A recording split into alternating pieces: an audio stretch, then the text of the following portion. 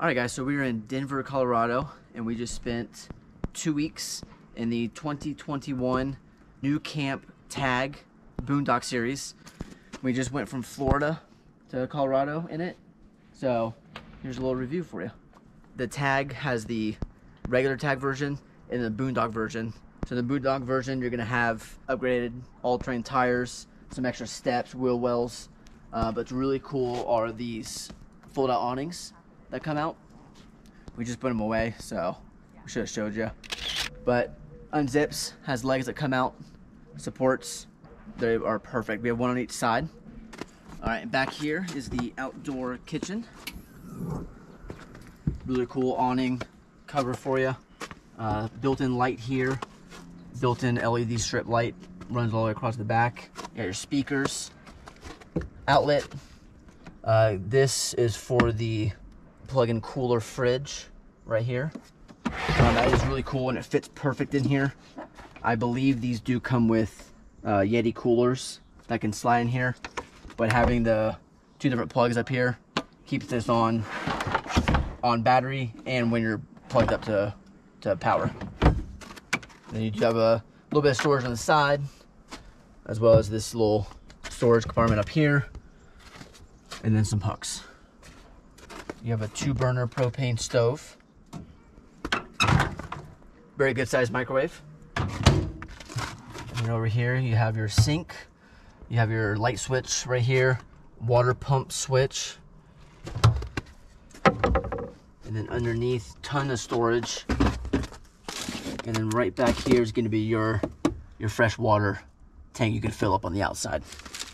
And another part of the Boondock package is the solar panel right up here. That charges the battery in the front that we'll show you. All right, so right down here, we have our stabilizing jacks. We have one on each side. This right here is your drain plug for the sink. You can hook up just a regular garden hose to that, run it to sewer or wherever you're draining to. And here's a hookup for an outdoor shower. This is the 30 amp marine style twist lock plug. You have your coax cable right here. And then this is the water connection. And that is the fill for the freshwater tank. All right, so what's really cool about this unit is it actually has 2 doors, one on each side, and they swing open all the way, and they have a little latch right here. Latches right in. Cool little window, storage net, and then right up here you have your patio light. There's a light switch right inside. Again, we have the other awning. Front of the trailer, you have your storage compartment, you have your storage rack. It's perfect for a generator. That's what we've had on it. And then on either side, you have more storage for gas cans, firewood, things like that. So this in here houses your propane tank, propane connection. You have your battery right down here. And then this is the battery disconnect, on and off, depending on if you're boondocking, if you're hooked up, whatever you're doing camping.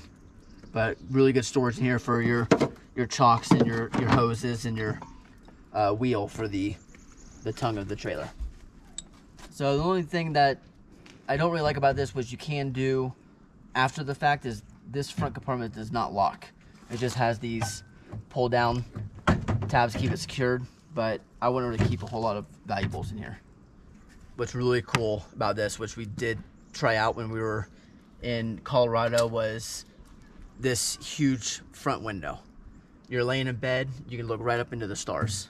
And we also watched a bunch of snow. As you can see, we got dumped on pretty good, so this is a great viewing window for the snow. Alright, now I'm going to show you the inside. So Matt kind of already talked about some storage here, how you can open and close the windows here.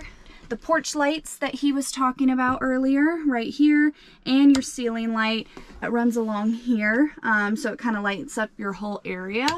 And then the windows, you can have 2 different forms of shade. You can do this or close it at night like that. One thing we did notice with these windows are the strings that move the window up and down are very temperamental and sensitive. So you have to be very careful moving these up or down, or they can come off of their track, which we noticed, and Matt had to spend a little bit of time fixing one of them, so that's kind of weird. All of the windows open out like this, which is cool. And then also another tip, when you're driving, you have to have these down, or like I said, they'll get off their like base and all the strings will come undone. If it's because it's rocking back here, it's like a hurricane, so you have to leave them down when we're moving. While we're over here, you have stereo, Bluetooth, USB, you can hook up to your phone. It has the speakers outside in the kitchen, like Matt said, and in here, right beside the bed. And then also you have your heater. We put this on here because it has an annoying little red light that would keep us up, that you can adjust, that really pumps out some heat and works in here. You have storage on either side, exactly the same. And then you have your AC unit that I was worried was going to be like a little loud, but it really wasn't as loud as the Coleman camper. Up here you have storage. You also have an option to put a TV. And then the same storage over here. This is your breaker box. We did blow a couple fuses this trip. We're not really sure why. Running too many heating pads and maybe, electric blankets. We're not really sure. The puppy blanket. Yeah, but we had to go buy a couple more fuses. You have 2 plugs over here, which would be nice if you had them over here, because we had our laptop plugged in, the heating pads, like we said, electric blankets. Also, another annoying thing was Matt couldn't hang any of his clothes on these hooks because you can't cover the heater. So my 2 hooks, we would hang like our towels, our jackets. So pro tip that we should have done beforehand was get some command hooks and hang right here, so we could have just hung some clothes. I mean, we had like wet towels, had our wet jackets from the snow, and really there's nowhere to hang them outside, so you have to hang them in here. So that's kind of the catch for living where you sleep. Then over here we have 2 storage compartments on either side as well. One thing we came to find that we hated were these corners of both of these storage shelves. I hit my head twice. Matt hit his head really bad and scratched his back on them because you're having to move, put clothes on inside this tight little area. So we should have got some like little foam or rubber to put around the corners of these, because that we could have been concussed. And then you also have your bedside lights that you can put on blue, or you can hold down and have bright light, but that's pretty bright. We felt like this like ambiance mood lighting was good. This storage up here we use probably the most. It doesn't look like a lot of storage, but we kept everything up there. So 12 volt over here that we didn't realize until we got in that it had, that we hooked the electric blanket up to. We could plug our phones in USB, or you can use the regular outlets over there. They also have little cup holders built in, which was nice. And then this storage, it's not a ton, but for like books, magazines, paperwork, stuff like that fits back here. Lastly, in here is this fan, and this was kind of a tricky thing for us to figure out a good balance of cold, hot, airing out the cabin, so it wasn't all like muggy and like claustrophobic in here. So you can vent it right here just a little, but it has a hood so rain and snow wouldn't fall through.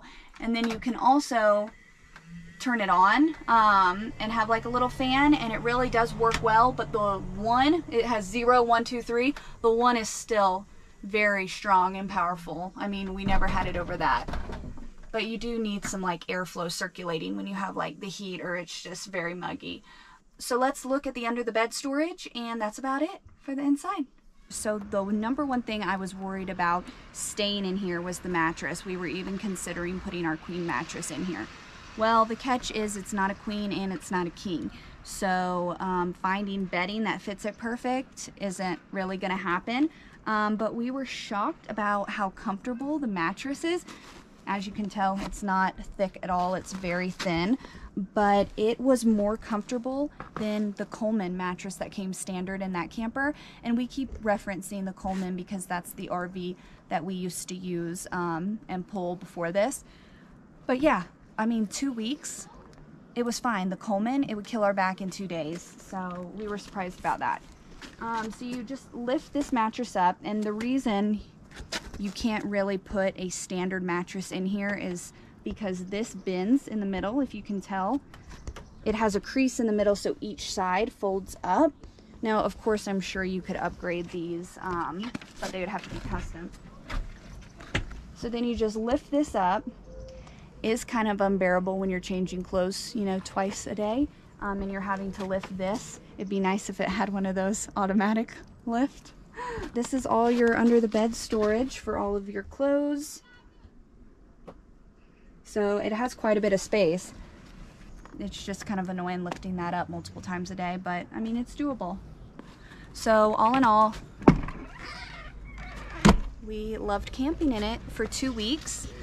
We think that it was better not in snow. I mean, having to go outside to go to your kitchen and to the bathroom is pretty tough. In a little bit of a blizzard conditions. Yeah.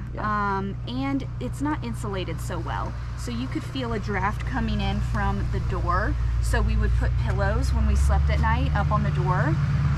But definitely a learning curve, but it was so much fun. It's definitely a very good weekend, couple day trip camper when you're out, you know, in a little bit drier, warmer conditions. I probably wouldn't want to do it again in the snow like this, like we got. But yeah, it's been a blast. It's been a lot of fun. Yeah.